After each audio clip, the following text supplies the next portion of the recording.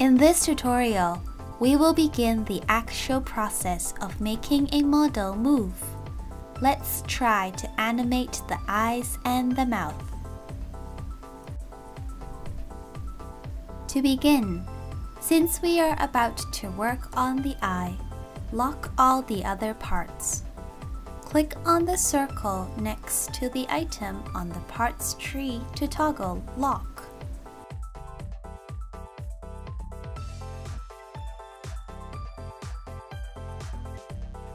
When the parts are locked, they are disabled from being selected on the canvas.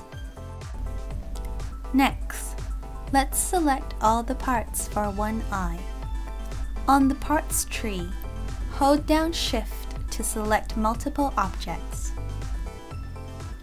With all the left eye parts selected, click on the Eyel Open parameter and then click on the Add to Keyform button.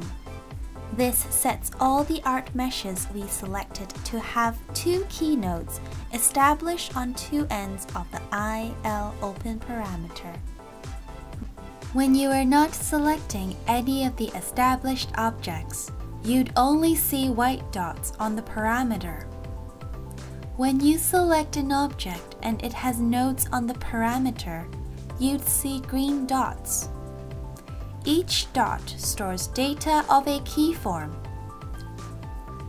Now the two green dots have stored the same keyform of the default state. The red dot sets the value of this parameter. Your model would perform any changes accordingly. Let's give it a quick test. Try setting the red dot to a green dot, and then move an object. Now slide the red dot along the bar to reach the other green dot. As you can see, your model is performing a movement. Press Ctrl and C to undo. We first establish our default keyform with the default state of our model's eye. In this particular case, the character's eye is half closed at default. We need to create another node somewhere in between the two ends. We can use the add3 keyform function. This adds two nodes on both ends and one in the middle. However, the key value has not been changed.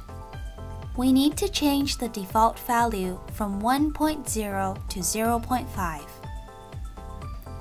Click on the Parameter Settings button and locate Eyel Open from the list.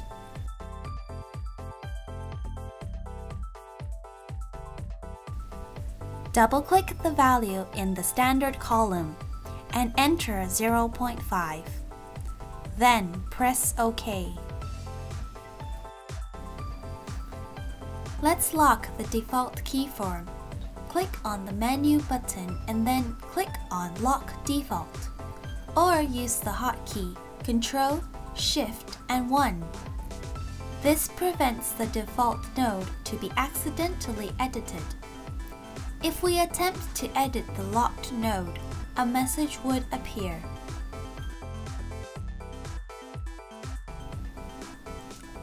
Let's make a closed eye keyform. Set the parameter to the node at value 0.0.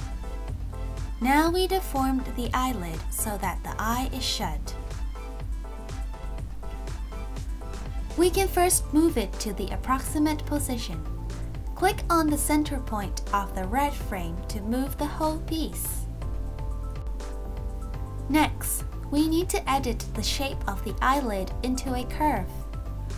While we can edit each dot manually, it is quite some work. Instead, we can use the Deform Path tool. Click on the Deform Path tool button and then click on the selected object to drop a control point. Allocate 3 of these to form a path. Remember to have at least one art mesh selected when we use the Deform Path tool, or else it does not do anything. revert to the regular cursor tool. We may now click-drag the control points to move them individually. Deform the object into the shape we want. When it is about right, further refine the shape by editing individual vertices. Give the movement a test. See if the eyelid is performing the blinking motion properly. The movement seems fine, but the top part of the eyelid still needs some work. The eyelid art mesh is now bigger than the eye. As we can see, there is a portion of the eyelid beyond the rim of the actual eye. We would want to trim off the part. This is where we use the mask clipping function. We want the eyelid to never show its area beyond the eye's boundary, which is exactly the shape of the eye white. Select the eye white to copy its ID from the inspector panel. Select the eyelid and paste the ID into the Clipping ID field in the inspector. A message would appear. Click OK to proceed. Check with the parameter again. The top of the eyelid is trimmed off nicely around the edge of the eye. Seems good enough. Then, do the remaining parts with the same procedure. Remember to also clip the lower eyelid and the pupil pieces onto the eye white. When we're done with the left eye, we can do the right eye. Go through the same procedure. We are using the Eyel Open parameter this time. With the methods we've just learned, we can also apply them to the mouth. Start with the upper lips. Use the Deform Path tool to transform the closed upper lips. Then do the lower lips. Use the mask clipping function to clip the teeth and the tongue to the inner mouthpiece. Now we only need to fold down the inner piece and use the Deform Path tool to curve it into the shape of the lips.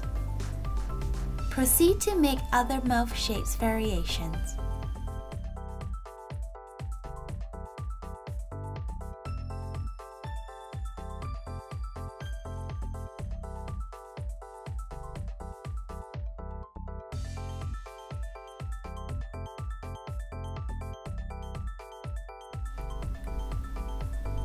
This is how we set up the eye blinking and the mouth talking animation.